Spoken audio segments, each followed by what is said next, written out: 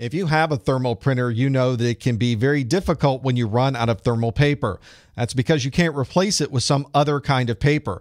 Thermal paper has a special chemical coating on it, so you have to be sure that you have thermal paper available to replace when that printer runs out. You also have to make sure you have the right size of paper. When you're replacing paper in a laser printer, it's a very standardized size. There's letter paper, there's legal size paper, but for a thermal printer, every printer uses different sizes of paper. So make sure you keep a list or you check with the manufacturer to know exactly what size fits for that printer. And since this is a thermal printer, the replacement of paper is very easy. It usually only takes a few seconds. You open the printer, you remove the old roll, you put in the brand new one, and it will usually even feed the paper through automatically. The component inside of a thermal printer that's doing the actual printing is the heating element. You can see one of the heating elements here. It's usually just a long piece of metal.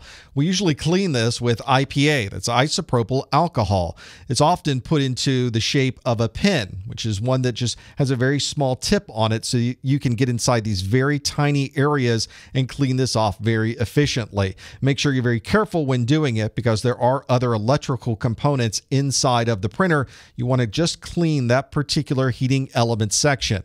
You might also have the option to use a cleaning card. This is a card that you send through the printer just as if you're sending through thermal paper, and it cleans the entire path as it passes through. The inside of a thermal printer doesn't get as dirty as a laser printer because obviously there's no toner. But because the paper's constantly going through, little tiny pieces and dust of paper can create residue inside of the printer itself. So it's useful to remove that from inside the printer and clean everything out. One way to do this might be to pick up these printers. A lot of them are very small. You can take them outside and blow them out with just a little bit of air.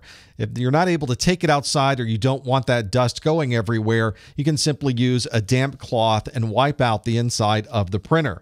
You probably want to avoid using a traditional vacuum cleaner inside of your printer or your computer.